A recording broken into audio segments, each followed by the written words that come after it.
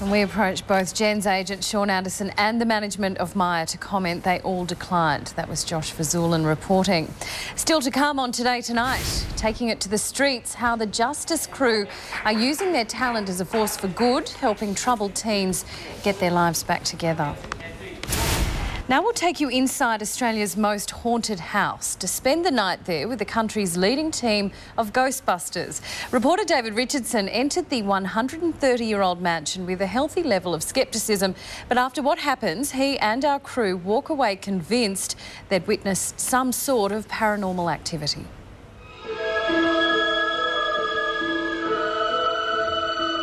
This place is definitely one of the most haunted places that we've been. We've experienced things here, we've seen things here, we've felt things here, we've heard things here that you can't explain. Is there anyone moving up there? Is anyone moving up there? No. Is there no one moving around up there? No one's moving. No one's moving. No movement? Yeah, I can. We can hear noises here. It has a reputation as one of the most haunted houses in the country. Studley Park House looks just like the Bates mansion out of the movie Psycho. And what happens inside this old rundown classic home is weird, to say the least. What is that? It's the gentleman from upstairs. No, that's got to be someone upstairs. Tell me no one's moving up there. No one's moving. No one's moving an inch. No. No. So without a shadow of a doubt, this place is haunted. The noises of the feet that you hear downstairs, the walking on the veranda, that sort of stuff, it happens all the time. Rob Kerr is a ghost hunter. He and his Ghozt Crew have been touring the country, visiting our most haunted spots, trying to gather evidence that ghosts exist. For us, we're chasing the golden thing in paranormal and ghost hunting is to get something on camera that's moving, that's a physical thing. A person, the shape of a person, a shadow or something like that, something that you can't explain, that manifests itself there at the time. The Ghozt Crew has joined us and Australia's ghost whisperer Debbie Malone to spend the night in Studley Park House.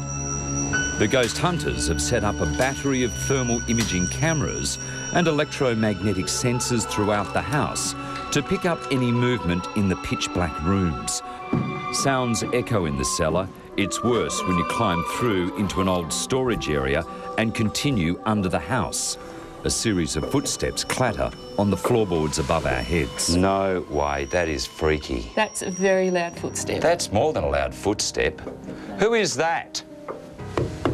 It's almost like they're playing with you, especially with the person that was running above our head. It was as though it's a dare, as if to say, well, you want some action, here we are. There was literally walking right above our heads. You guys are telling me there's nothing there. No one's moving. No one's moving an inch. No. No.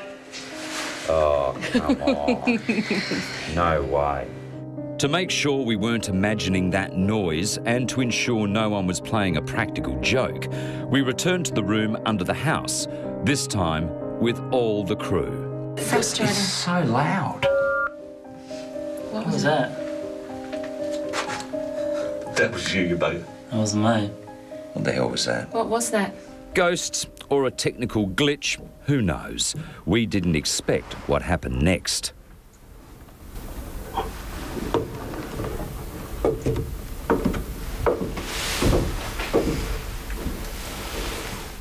Is there someone moving up there?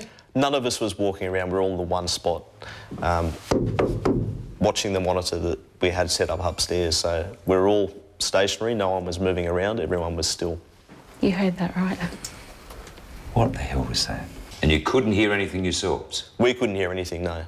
We didn't hear any footsteps at all. It's not the first time Rob Kerr and his team have heard noises like this, or more, like ghostly apparitions caught by his cameras and so-called spirit orbs. When you get an orb, it shows intelligence. One of them actually comes out from a corridor, goes around me and then flies past me and goes through the wall. So that's definitely not dust. Overwhelming feelings or an overactive imagination. Studley Park House continues to pose major questions for ghost hunters. They're still searching for that elusive clue. To answer one of our oldest questions, what happens when we die?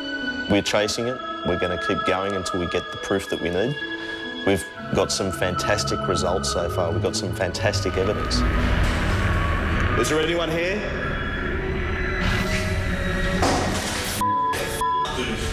But we're going to keep going until we get the golden piece of evidence that we're searching for.